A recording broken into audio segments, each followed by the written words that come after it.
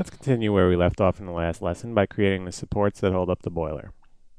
So to get started, let's select the boiler and select the blueprint. Alt and Q to isolate the selection. Let's go to left viewport just so I can show you what we're doing here. These are like these violet color pieces. There should be one here as well. And what they do is they cup the bottom, like a semicircle cupping of the boiler, and then they go down and attach to the chassis somehow. So what we're going to do is Shift and B. That's the back viewport. And I'm going to just build with some arcs a little support part, a bracket of some sort. So we'll start. Let's go here, drag across with the arc tool. And then when I get to the other side, I'll release and then pull it down and get an arc just like that. I'm going to do one more just a little bit further out, about the same level. I'm going to drag across right there. We'll make sure we cross through the points, and then we'll drag it down just like that. Okay, let's grab both by Control and clicking on both splines, and now let's Alt and Q. I exited isolation, and now that they were selected, so when I isolate again, we have just them selected. Let's go to Shift and B, zoom in. Okay, and I want to take the top arc, convert it to editable spline, and attach the bottom arc to it, just like that. Let's go to perspective. I'm finding with arc we get a little bit of weirdness when we attach the two splines, but it doesn't look too bad. If you have the same thing, just try different methods until something works. Seems a little buggy to tell you the truth, so just keep that in mind if you get to this part and you have any difficulties. Okay, so now we have these two arcs, and what I'm going to do is I'm going to turn on snaps. I'm going to right-click snaps and make sure we're set to vertex. We are. And I'm going to do create line. And you'll see the yellow plus sign. I left-click, let go, left-click again, and then I right-click to end that function. I'm going to do the same at the other side. Left-click, and right-click. And exit create line. And now what we want to do is turn off snaps with the S key. I'm going to go to vertex, and we have to fuse and weld the four corners that we just bridged across. So fuse, weld, and do it on each of the four corners. Fuse first, then weld, fuse and weld. Okay. And now we'll go up to the top. Let's go to Create Panel, Shapes, Rectangle. I want to show the grid if it's not showing. That's the G key. And what we're going to do is I'm going to use the grid as a guide. I'm going to start here and drag out a rectangle. I don't have the chassis showing, but I'm not so concerned about that right now. There we go.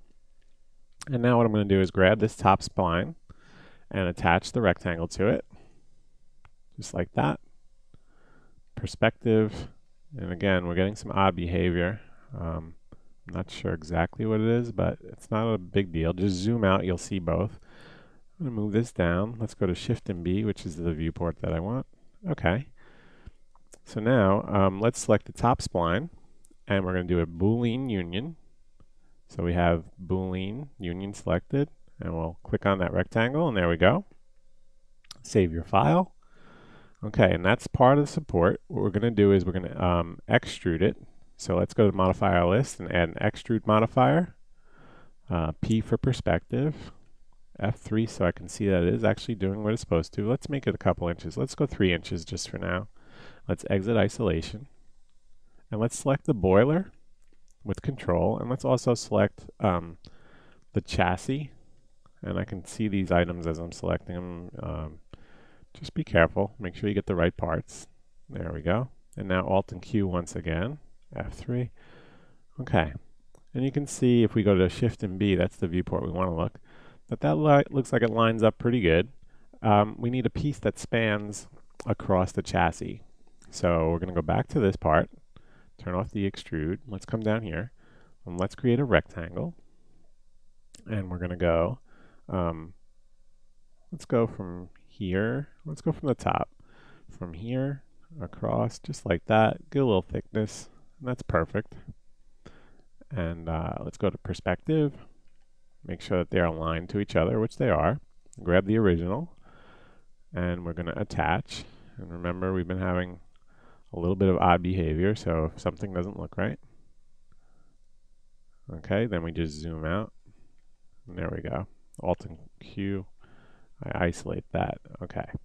I'm going to grab that spline, and I've tried this a few times, so I can tell you that this is buggy. It is a max bug, it would appear. I'll have to make a report, but um, just be patient. And you could also do an outline and click with a line tool to make this, but it's working. It's not so bad. Okay, so now what we want to do is we're going to Boolean union and attach that piece. There we go. That's really nice. Let's go back up to the top, extrude, exit isolation.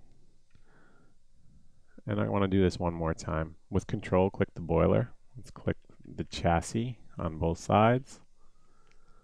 And Alt and Q so we can see a little better. I'm going to Shift and B for the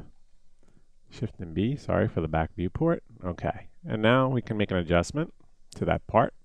Let's grab these verts at the bottom and just make them go up a little so they're atop of the chassis. Let's go to perspective and extrude. And we can do this too, vertex, show end result. And now as I move, we'll see when that F3, we'll see when the edge kind of penetrates through the chassis. And we don't want it to go there. That looks good.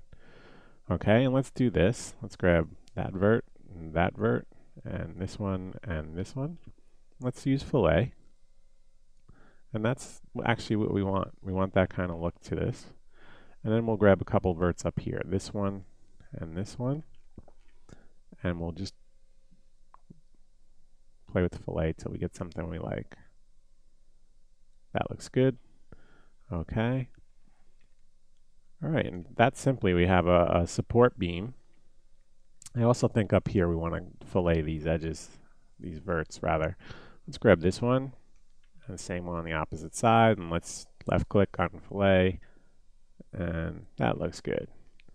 Okay, so let's save the file. I'm going to pause the video. We're gonna take this piece and we're gonna clone it to different locations in the next video, which will be a quick video. So I'm going to pause the video.